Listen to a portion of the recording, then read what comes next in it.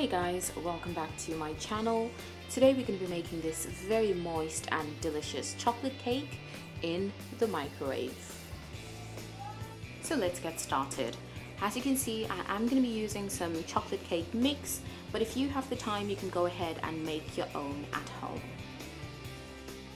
So I'm going to put the chocolate mix followed by 2 medium eggs and then 2 tablespoons of vegetable oil, followed by a 1/4 cup of milk, and then 50 grams of melted unsalted butter, and then I'll just go ahead and mix. Then I'll just go ahead and take the mixture and transfer it to the oven pan that I'll be placing in the microwave for about 7 to 10 minutes. Oh, and don't forget to grease your pan with a little bit of butter so that the cake does not stick at the bottom of the pan. Cake could be ready at about 7 to 10 minutes. This one in particular was ready at 7 minutes. So don't just put it in the microwave for the entire 10 minutes and walk away, because when you come back you might have a rock solid cake. So just check it at about 6 minutes and check if it's okay. If not, then put it back. If not subscribed already, please hit the subscribe button for more easy recipes. Or you can just subscribe to hear my beautiful voice again. I'm just kidding. Going back to our cake, this is about 7 minutes later and I'm doing the toothpick check, and as you can see the toothpick came out dry, so which means the cake is ready.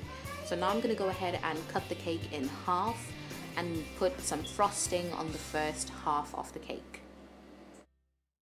Then I'm going to take the second half of the cake and align it with the first. Then I'm going to take some frosting and put it all over the entire cake.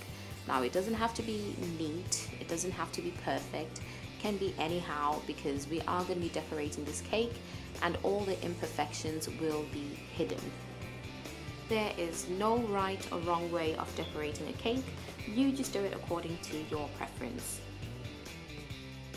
And if you want to know how I did that little chocolate art thing, just let me know in the comment section below and I'll make a separate video showing you how I made that. But as you can see, I just took more chocolates and just bobbed them around, and I also took some strawberries and just put them there for a bit of color, and I just went ahead and sprinkled a little bit of icing sugar as well. The cake is very moist, it's very easy to cut into, and it looks and tastes absolutely divine.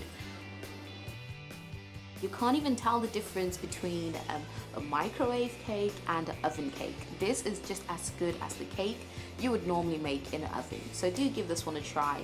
It's a lot quicker and it comes out just as perfect.